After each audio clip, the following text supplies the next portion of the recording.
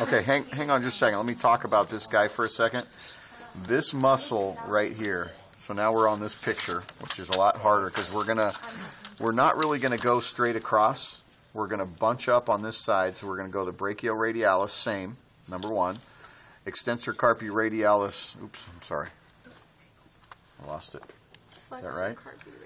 Okay, so I am actually jumping down into by the elbow though, and I'm looking. I think I might have messed up my order on these. Oh God. Okay.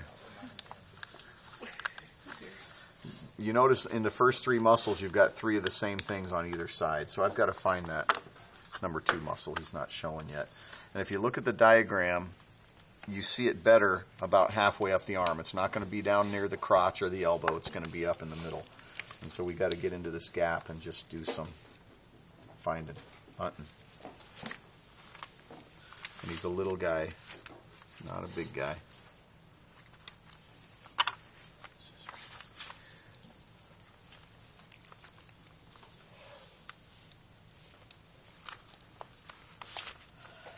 How many of you guys go home and smell like mink when you get home? You just can't get it off your hand. Isn't it? Latex too, yeah. And how many of you guys notice that when you get home the dog just can't get away from you? They just want to sniff you. Is that the same problem? My dog just sleeps. My dog gets excited and leaves. Your dog gets excited and then leaves. It wasn't his best last year. Okay. If you can see, some of you guys will probably be able to see that I can see a really slight separation now.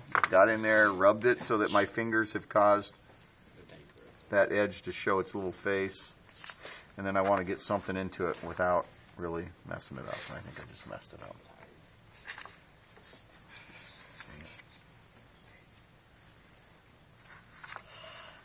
And now that little edge I saw is gonzoed.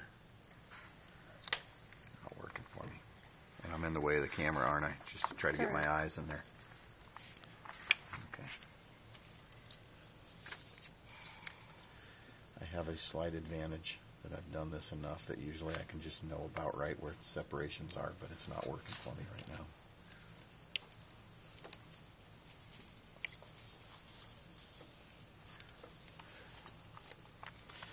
Gosh, the light and the pressure of having everybody watching you. Okay, I mean, this is the muscle. You can see the muscle. Maybe we don't really have to find the separation yet, but that's the muscle right there. So, if you take a look at this big one, if you take a look at the diagram, the biggest one that we called number 3 is actually is actually in front of the one that we're calling number 2. So I guess if you memorized it differently and you flipped those two, you'd probably be better off. And I think I must have messed up on that. So I would go 1, 2, 3. I'll let you guys figure that out. And the way you can tell is that this muscle actually goes all the way through. And so you can see it's the same muscle. The extensor carpi radialis longus is the same one on both sides. So that's got to be the flexor carpi radialis. And then things get dicey. So let's go and take a look at the 4 muscle, which is the pronator teres. And it's right up here in the elbow. And actually on this guy you can see it pretty well again already. It kind of cuts across. Pronation is what again? Its opposite is what word? Supination. Supination. So if you had, this is pronation and supination. Which one's which? How do you remember it? That's supination. That's supination because you're holding your soup like that, and pronation is that way. Okay, so. Flower ring one? Do I have a flower ring? No, it's a gold nugget ring. It's a fake. Let's say fake gold nugget ring. If I did. Good for you. Showing my feminine side.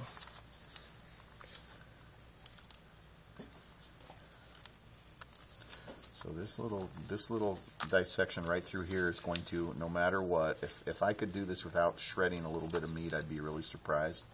It always does. You can see I'm already doing that. So just kind of cleaning up the pronator teres on both sides.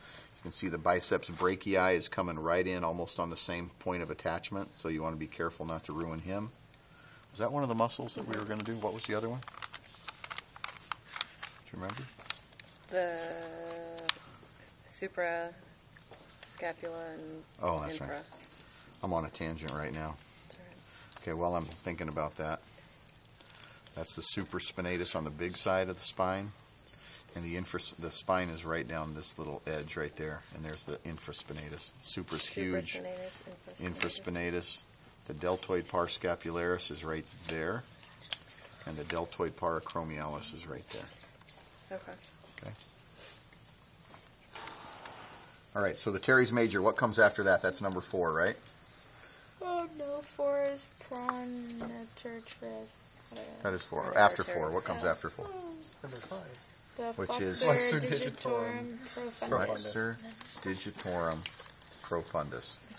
Okay, so how many more muscles? This is where I like to count, because this muscle here, you see that little line right there? It looks like a whole nother muscle. Sometimes there's a bunch of those, and you tend to break this into way too many pieces. So we've got 4, then we're going to go 5, flexor profundus, 6, palmaris longus, 7, flexor digitorum superficialis, and back over here, this little edge is number 8 right there. So this is number 8 that we don't see very well on this side. So 4, 5, 6, 7. So I have to find another muscle, and the obvious break, whether or not this is correct or not, is as I do that, where do you see it breaking? Right there. There it is. That one, guys. This is the easiest one.